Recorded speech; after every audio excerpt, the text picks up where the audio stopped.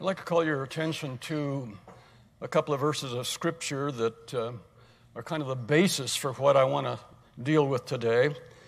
Paul, writing to the Corinthians in 2 Corinthians 11, verses 3 and 4, says, "I fear lest by any means, as the serpent beguiled or deceived Eve through his craftiness, so your minds should be corrupted from the simplicity that is in Christ. For if he that cometh preacheth another Jesus whom we have not preached, or you receive another Spirit which you have not received, another gospel which you have not accepted, you might well bear with him." I believe that in this area we're living in a culture where that is happening. The people that dominate the area use biblical terms and so forth, but they have a different definition because they've got a different dictionary. And so I think we need to be aware and then to do something about it. Paul says in these verses, "I fear lest by any means as the serpent beguiled Eve, so you might be deceived yourself, turned away from the simplicity that's in Christ." The gospel is very simple in Christ. Those of us who live in this area know that the official name of the Mormon Church is the Church of Jesus Christ of Latter-day Saints. They pray in the name of Jesus Christ. They testify in the name of Jesus Christ. You'll find many books on the shelves with the title, and in the title is the name Jesus Christ. And many of the leaders have claimed Mormons are Christians. Among them are Apostle Bruce R. McConkie, for example.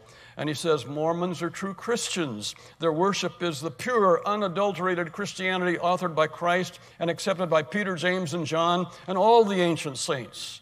That's in Mormon Doctrine, page 513. And on the same page, he says, Mormonism is Christianity. Christianity is Mormonism. They are one and the same, and they are not to be distinguished from each other in the minutest detail. Now, if you can see beyond what he's saying, he is saying that Mormonism is the only true Christianity. Now, he says also in a little pamphlet called What the Mormons Think of Christ on page 2, members of the Church of Jesus Christ of Latter-day Saints, known informally by the nickname Mormons, believe the Bible. Indeed, so literally and completely do their beliefs and practices conform to the teachings of the Bible that it is not uncommon to hear informed persons say, if all men believe the Bible, all would be Mormons. Bible doctrine is Mormon doctrine. Mormon doctrine is Bible doctrine. They are one and the same. Well, I don't know. I've lived around Mormons all my life, and I have never heard anybody say, if everybody believed the Bible, they'd all be Mormons. Have any of you ever heard that statement? McConkie says it's not uncommon.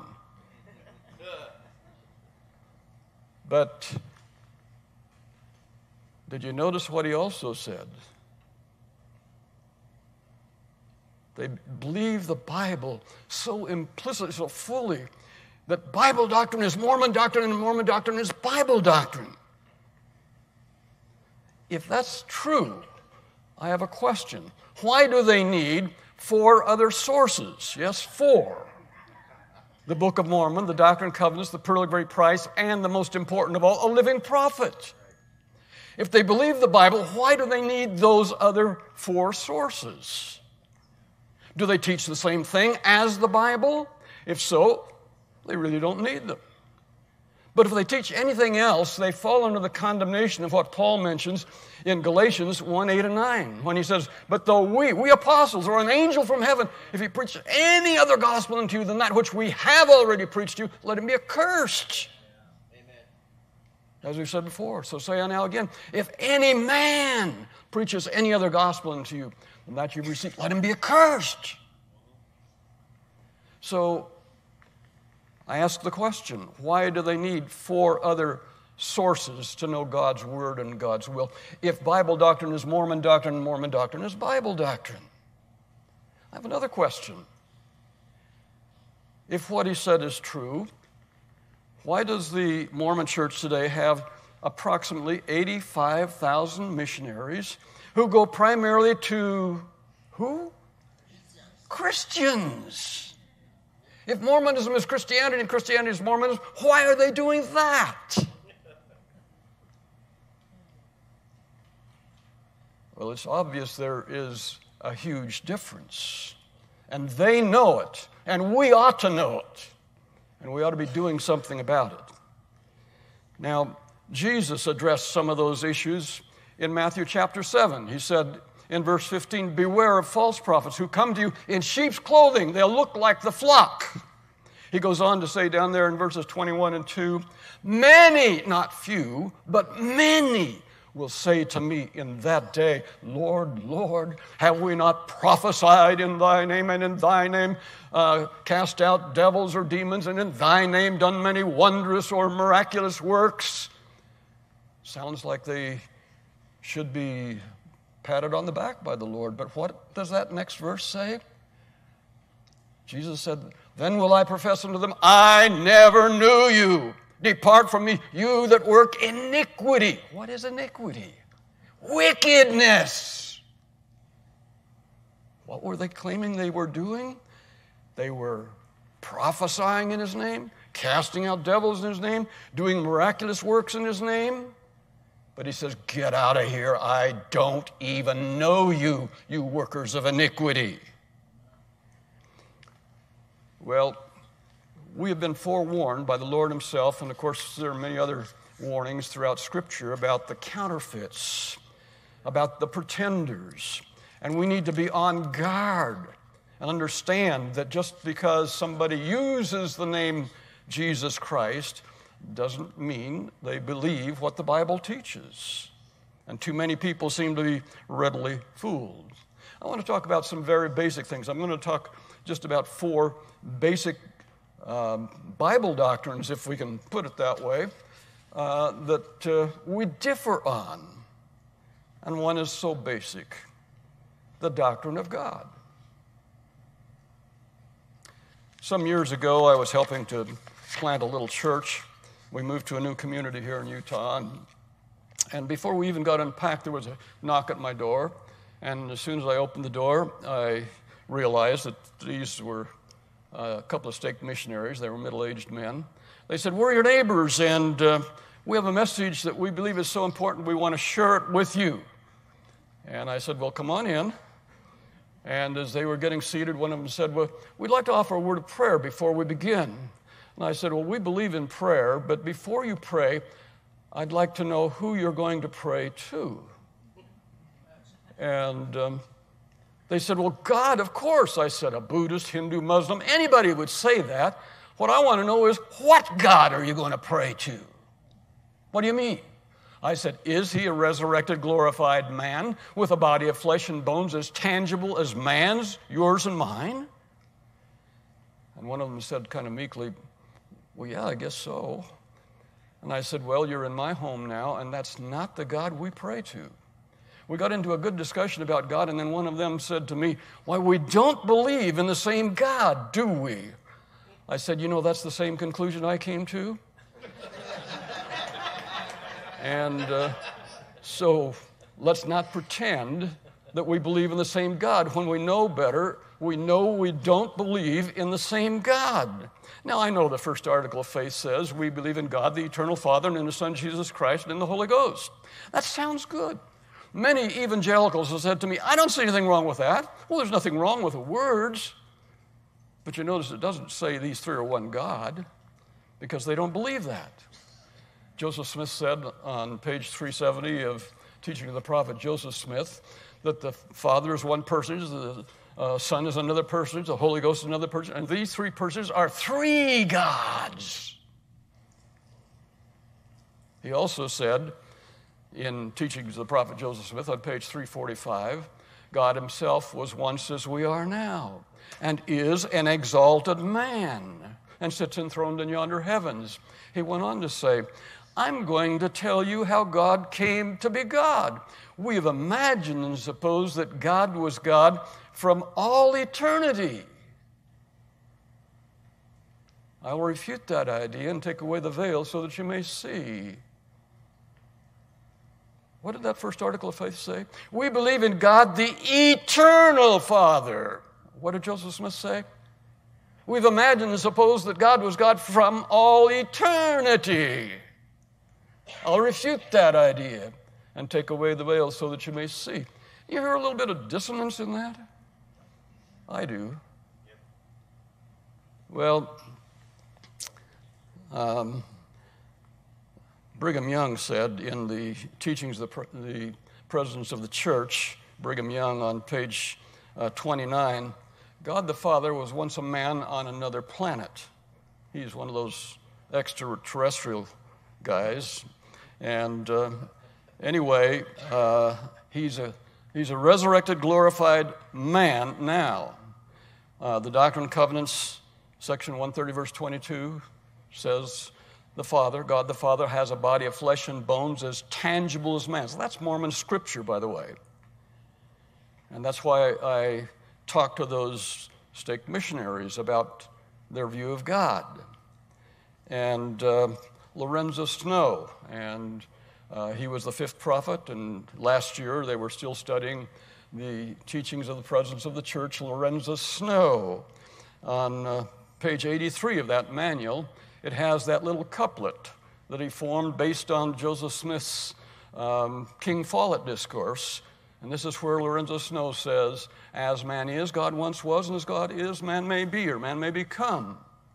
It was still in the manual that they were studying last year. Now, I've had some who claim to be evangelical say, well, that's something that Mormons believed in the past, but they don't anymore. Well, if they don't believe it, why are they putting it in their manuals? Those manuals, by the way, are for the LDS priesthood and the Relief Society, which includes virtually all active Mormon adults. And they were studying it just last year. Well, one of the questions that I've raised with Mormons as I've talked with them is, when God was a man, did he worship a God? Well, Joseph Smith answered that, of course. Pages 370 to 73, more than once he says, if Jesus Christ was the Son of God, and John the Apostle discovered that God the Father of Jesus Christ had a father, you may suppose that he had a father also. You understand what Smith was saying? Here's Jesus Christ, who has God the Father, and God the Father has a father who has a father, and that goes on back endlessly. I've had some interesting discussions with teachers of the Institutes of Religion and Mormon seminaries and so forth, and they talk about this eternal round where gods beget gods. Orson Pratt, was one of the original 12 apostles, and he was one of their great theologians. On page 345 of the Journal of Discourses, Volume 2, he says, if we take 1,000,000 worlds like this and number the particles of matter in those worlds, we should find that there are more gods than there are particles of matter in those worlds. I don't know about you, but that boggles my mind. That's a lot of gods. But what was it that McConaughey said? Bible doctrine is Mormon doctrine. Mormon doctrine is Bible doctrine. Is that what the Bible teaches? Even the Pearl of Great Price, Abraham chapters 4 and 5, or section 132 of the Doctrine and Covenants talks about the plurality of gods. But does the Bible? What did God say about himself? Isaiah 43:10. Before me there was no God formed, neither shall there be after me. Isaiah 44, verse 8. Is there a God beside me? Yea, there is no God. I know not any. Was he telling the truth? Does God lie? Or is he stupid? Or did he mean what he said? I think he did. There is no other God. He says in Hosea 11:9, I am God and not man. Psalm 90, verse 2 says, from everlasting to everlasting, thou art God. That's the God of the Bible. Very different from what Mormonism teaches about God. In John 4:24, we read that God is spirit, and they that worship him must worship him in spirit and in truth. Spirit is invisible, That's why John 1:18 and 1 John 4:12 says, no man has seen God at any time. No man, I don't care who he is, has seen God at any time. Why? Because, as Colossians 1:15 and 1 Timothy 1:17 both say, God is invisible. What does invisible mean? Can't be seen. So if you say, I can see what can't be seen, that's a contradiction. But that's what Joseph Smith said. Well, let me move on to Jesus Christ. Your view of God is going to affect Jesus Christ, and it does for Mormons. A Christian fellow brought a Mormon to me one time, and he said, my Mormon friend believes in Jesus Christ as a Savior. And he said he wonders why we can't embrace him as a fellow Christian. And he said, belief in Christ is the bottom line, after all, isn't it? And I said, well, not quite. And he said, what do you mean? And I asked the Mormon if he would mind answering some questions for me. He said, no. So I asked him, is the Jesus that you believe in the literal son of a father and mother God in the premortal spirit world? And he said, yeah. I said, is he the spirit brother of Lucifer as well as all the rest of us in that premortal spirit world? He said, yeah. I said, did he become a god by keeping the same laws and ordinances of the gospel by which you can become a god? And again, he said, yeah. And I thanked him for his honesty, but I said, I have to be honest with you. The Jesus you have just described cannot be found in the Bible. And it's the Jesus of the Bible who said, I am the way, the truth, and the life. No man comes to the Father but by me. Well, he tried to protest and tell me that there was only one Jesus. I reminded him of the passage we began with here in 2 Corinthians 11, verse 4. If somebody comes preaching another Jesus, a different kind of Jesus, Paul said, I'm afraid you'll go along with them. You won't know the difference. And I said, that's the problem. Now, Bruce McConkie says, all men, Christ included, were born as God's children in the pre-existence of the premortal spirit world, Mormon Doctrine, page 278. And the LDS First Presidency said, all men and women are in the similitude of the universal Father and Mother and are literally the sons and daughters of deity. That statement has been reproduced I don't know how many times in how many books. You can find it many places. It's in Mormon Doctrine, page 84. Actually, it's in there several times.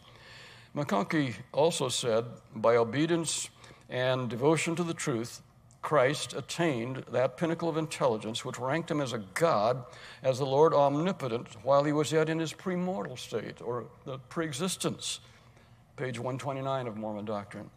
Well,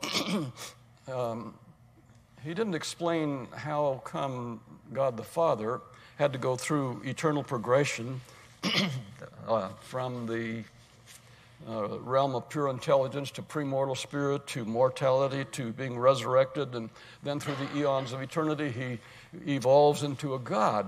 But Jesus became a God before he ever got his body.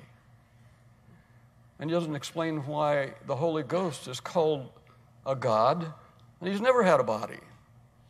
So there are some problems with their concept of eternal progression towards godhood. McConkie also says, God the Father is a perfected, glorified, holy man, an immortal personage, and Christ was born into the world as the literal son of this holy being. He was born in the same personal, real, and literal sense that any mortal son is born to a mortal father. There's nothing figurative about his paternity. He was begotten, conceived, and born in the normal, natural course of events, for he is the Son of God, and that designation means what it says. That's page 742 in Mormon Doctrine. He said on page 471 concerning Mary, the mother of Jesus, that Mary, like Christ, was chosen and foreordained in preexistence, or the premortal spirit world, for the part she was destined to play in the great plan of salvation. She was one of the noblest and greatest of all the spirit offspring of the Father. When she was born on earth, she was a virgin, most beautiful and fair above all other virgins. As such a virgin, she gave birth to a son whose father was the Almighty God. Did you follow that? God the Father fathered her in the pre-mortal world as a baby spirit, and then he fathered her son here in this world. In Mormonism, Christ was not conceived by the Holy Spirit, as Matthew 1:20 and Luke 1:35 says, but by a resurrected, glorified man. Well, the biblical view of Christ is very different from that. Christ never became a God. He's always been God, John 1:1. In the beginning was the Word, capital W-O-R-D, and the Word was with God, and the Word was God. In Hebrews 1:8, the Scripture says, unto the Son, he, God the Father, says, thy throne, O God, is forever and ever. When doubting Thomas saw the risen Christ, what did he say? My Lord and my God. What did Paul say about Christ in 1 Timothy 3:16? Christ was God manifest in the flesh. Not a God, but God. That's why the Christ of the Bible is able to save us to the uttermost. It's because of who he is. Well, when it comes to scriptural authority, again, we have some differences. I was substituting at a Protestant Bible academy, which is like a Mormon seminary, one time, and we came to the end of the day, the final bell rang, and I was getting ready to leave when the door to my classroom flew open, and in came 8 Mormon seminary teachers. And they said, what's this we hear about you being a former Mormon? You're over here teaching that the Bible is a sufficient guide to know God and to know salvation and so forth. And I said, well, that's true.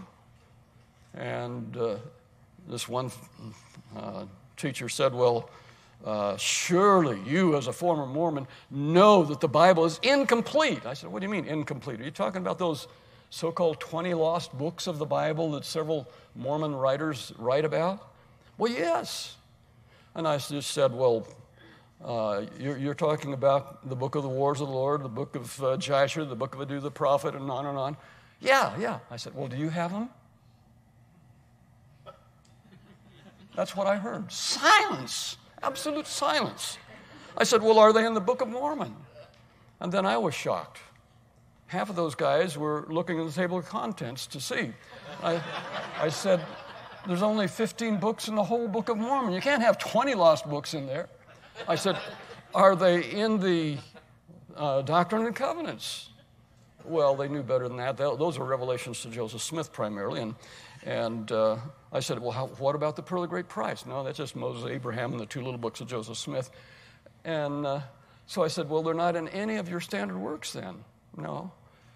Well, I said, how about Joseph Smith's inspired version of the Bible? Are they in there? Silence again. I said, well, how many books are in the Bible you teach over at seminary? One of them said 66. I said, good. That's a number that we have in our Bible. I said, but I happen to have a copy of Joseph Smith's translation of the Bible here today. I'd like you to take a look at the table of contents and tell me how many books are there. 65. He lost another book. I said, you're in worse condition than what you say we are. Well, at any rate, Mormons try to downplay the Bible. You know, the 8th article of faith. We believe the Bible to be the Word of God as far as it's translated correctly. They really mean more than translated. They mean transmitted, because it not only involves translation, but those old priests put in what they wanted to and took out what they didn't want and so forth. And so most of them have the impression that the Bible is just not as reliable as it needs to be. The other books, as McConkie says on page 764 in the Book Mormon Doctrine, the other books are to be accepted without reservation. But those of you who've done some study know that all 3 of their extra-biblical books have been changed since they first came out. The only book that hasn't been changed really is the King James Bible, which is their official Bible yet.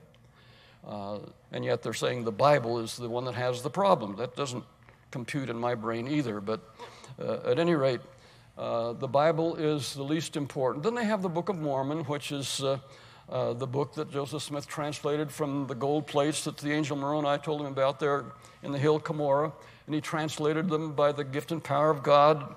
And when it was translated, he said, the Book of Mormon is the most correct of any book on earth. It's the keystone of our religion. A man would get nearer to God by abiding by its precepts than by any other book.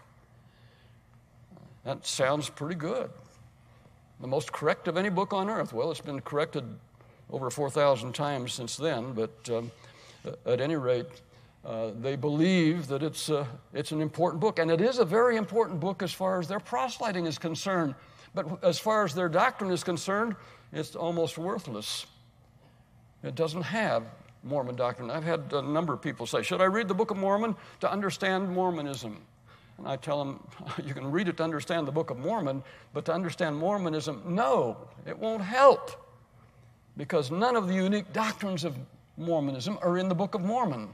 I found that out as a young Mormon myself when I was searching. I thought, I'd heard so much about the Book of Mormon and how it would settle any of the questions I had and so forth.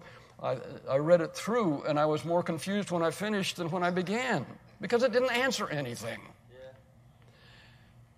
Yeah. And at any rate, the Book of Mormon is supposed to be a sacred history of the ancestors of the American Indians.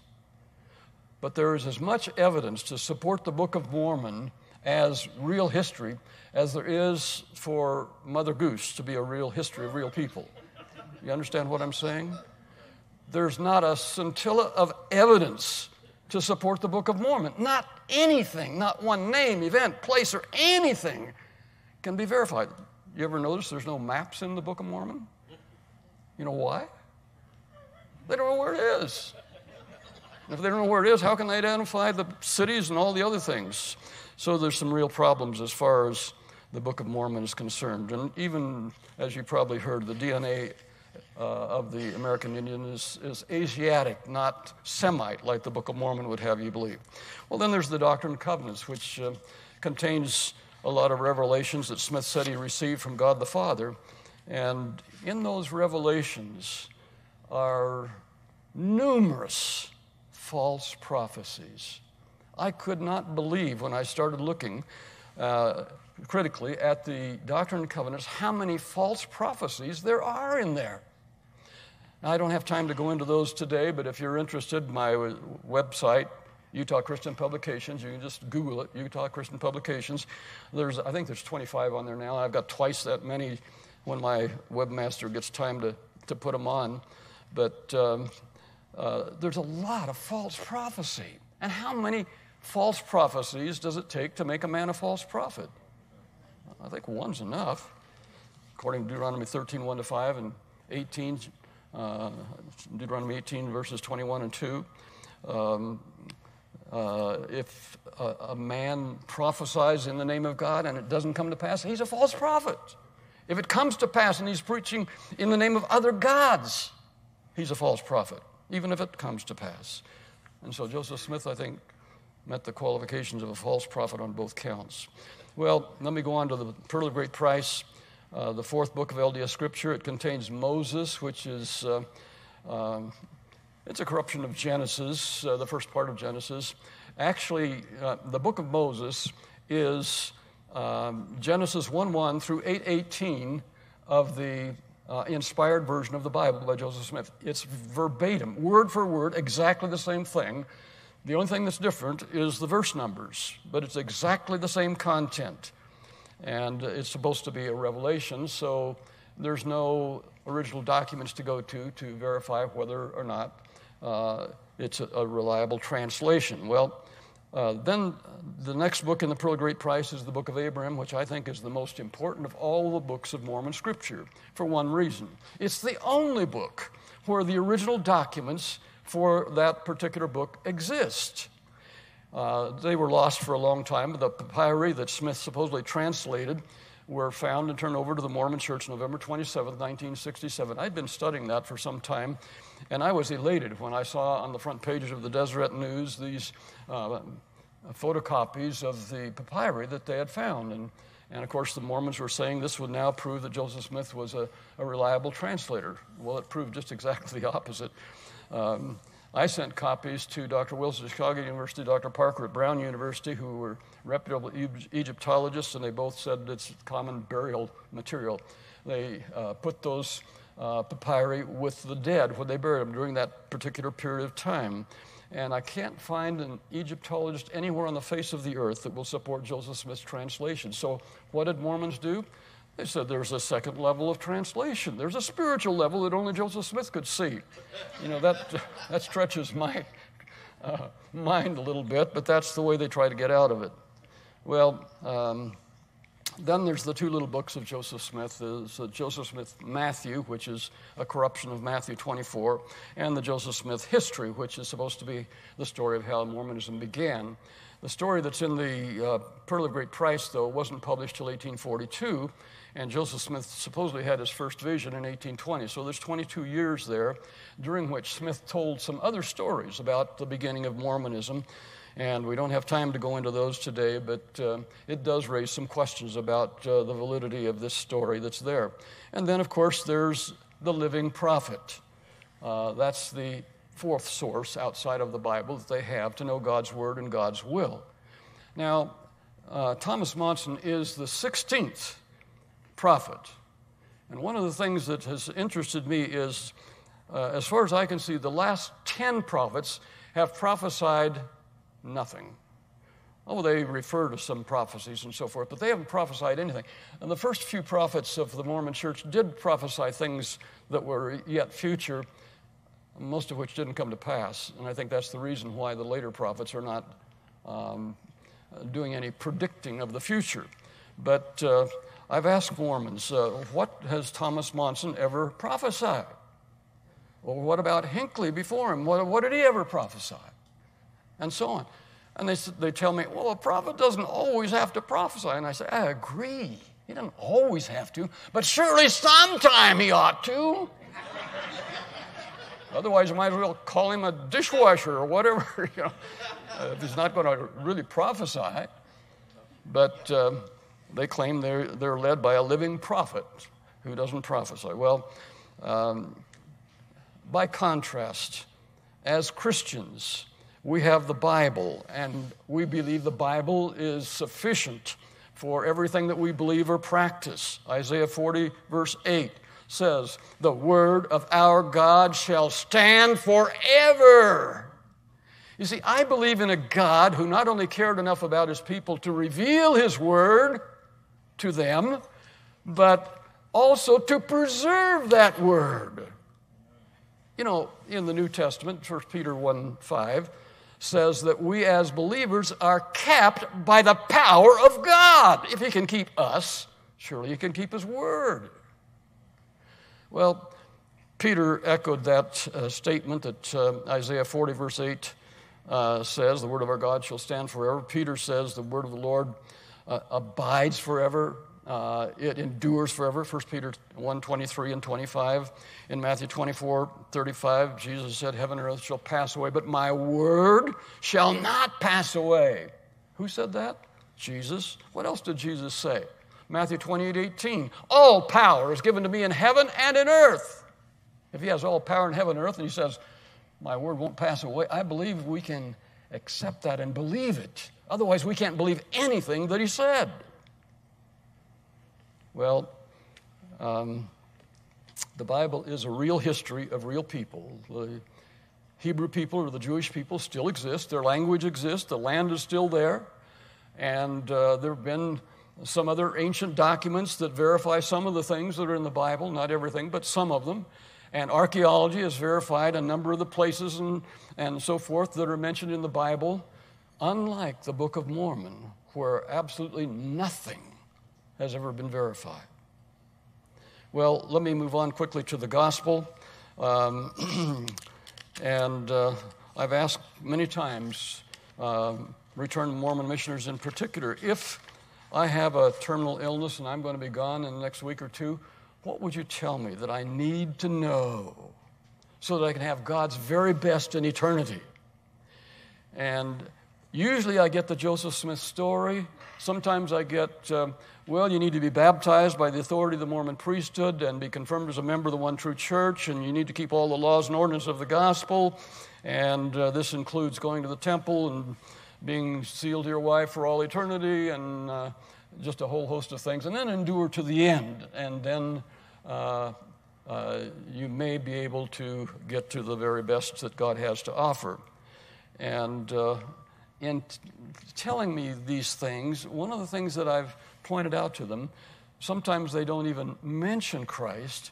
And sometimes when they tell me the story of Joseph Smith and so forth, they mention him twice in the name of the church and that Joseph Smith saw him. But they kind of ignore the fact that the Bible says there is one mediator between God and man, the man Christ Jesus. It seems to me like if there's only one mediator, it's a pretty serious thing to ignore the only mediator between God and man. But let me just read you a little bit of what Mormonism says about the gospel. This is from the teachings of the presidents of the church, Brigham Young, and on page 15, it says, "Our religion is nothing more nor less than the true order of heaven, the system of laws by which the gods and the angels are governed. The gospel of the Son of God that has been revealed is a plan or system of laws and ordinances by strict obedience to which the people who inhabit this earth are assured that they may return again into the presence of the Father and Son. God has instituted laws and ordinances for the government and benefit of the children of men to see if they would obey them and prove themselves worthy of eternal life." Then on page 18, Brigham goes on to say, the gospel, which is defined by him as laws and ordinances, and the priesthood are the means that he, God, employs to save and exalt his obedient children. Laws and ordinances and priesthood is what saves and exalts us? Where's Jesus in all that? You know, Paul said in Galatians 2:21, if righteousness came by the law, then Christ died in vain. There's no purpose to his death. Why did he ever leave heaven's glory and come here and go all the way to Calvary? If laws and ordinances and priesthood could do the job. Well, I met LeGrand Richards several years ago, and one of the things that interests me in his book, Marvelous Work and a Wonder, page 102, he says, Jesus Christ redeemed all from the fall. He paid the price. He offered himself a ransom. He atoned for Adam's sin, leaving us responsible for our own sins. Isn't that a thrilling message? We're responsible. We can't do anything to save ourselves. Well, you're familiar with the third article of faith. We believe that through the atonement of Christ, all mankind may be saved by obedience to the laws and ordinances of the gospel. That's how we're supposed to be saved. Is that what the Bible teaches? Remember what we started out with? Bible doctrine is Mormon doctrine. Mormon doctrine is Bible doctrine. They're one and the same. Are they? You answer that. I don't believe it. Well, Joseph Fielding Smith, the 10th prophet of the church, talks about two kinds of salvation. He says there's the general salvation, that which comes to all men, irrespective of a belief in this life in Christ. And then there's individual salvation, that which man merits through his own acts through life and by obedience to the laws and ordinances of the gospel. That's in Doctrines of Salvation, Volume 1, page 134. And it seems to me that once again, Mormonism has used the word salvation in a totally different way. Neither one of the salvation that Joseph Fielding Smith mentions are biblical salvation. General salvation is just resurrection of the body. Jesus provides that for everybody. And then individual salvation, you have to merit it by your own acts through life and by obedience to laws and ordinances of the gospel. That's not biblical salvation. The biblical salvation I read about is spelled out, for example, in Romans 5 and verse 6, when we were yet without strength, in due time Christ died for the ungodly. Or in verse 8, Romans chapter 5, God commended his love toward us in that while we were yet sinners, Christ died for us. You see, when we were dead in trespasses and sins, he saved us because we couldn't save ourselves. We were incapable. I'm sure that many of you are familiar with that passage Mormons sometimes quote from the book of Mormon, 2 Nephi 25:23. We know that it's by grace that we're saved, after all we can do. Let me illustrate that. Supposing you see a car that goes off of the road and it is by a big river and it plunges way out into the river and the guy's unconscious. What would you do? Would you go down and stand by the side of the river and watch this unconscious guy as the car bobs up and down in the river and say, I'm going to save him as soon as he's done all he can do? That's the kind of grace that 2 Nephi 25:23 is talking about. We are unable, we are incapable of saving ourselves. That's why we needed a Savior. That's why Christ came and died for our sins. And the gospel that the Bible talks about, spelled out there in 1 Corinthians 15, says, moreover, brethren, I declare unto you the gospel. What does he say it is? Christ died for our sins. He was buried, and he rose again the third day according to the Scriptures. He was raised for our justification, and he's now interceding on our behalf. That's the gospel message. Mormons desperately need to know that. You see, the greatest exchange ever made is spelled out for us there in 2 Corinthians 5:21. God made him, Christ, to be sin for us, the one who knew no sin, that we might be made the righteousness of God in him. He took our sin, we get his righteousness. God imputes righteousness without works, Romans 4, verse 6.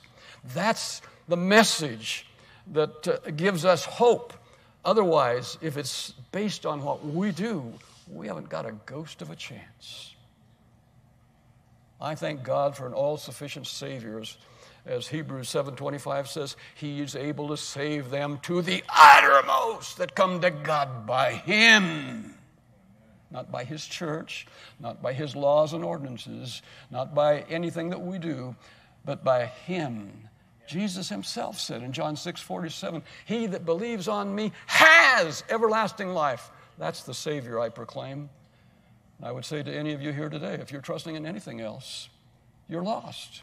You need the Christ of the Bible. He alone can save. He is the one and only mediator between God and men, as 1 Timothy 2:5 says.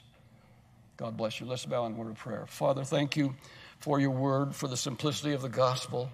And Lord, I would pray that you would make each one of us better ambassadors for Jesus Christ through being at this conference, for we ask it in Jesus' precious name.